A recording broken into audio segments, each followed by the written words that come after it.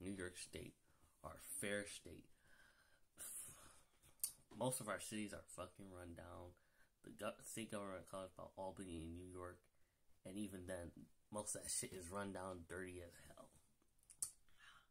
Where New York City niggas will call you upstate when you live in Yonkers, Westchester, Rockland County, where I used to live, and even Orange County and Newburgh.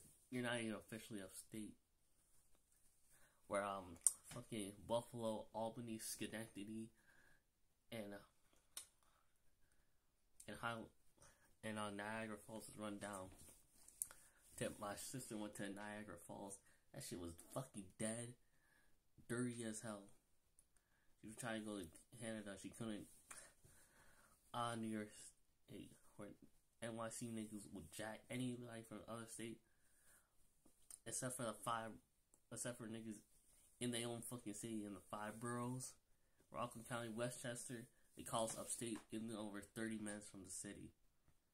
Maybe an hour or an hour and a half, given the traffic. New York State, where our fucking politicians, they're assholes, but they might get shit done. Unlike New York State, where we act like we're better than Jersey, but yet we move down there once we get some money. New York State, you gotta love it, man. I'm moving the fuck out of this state.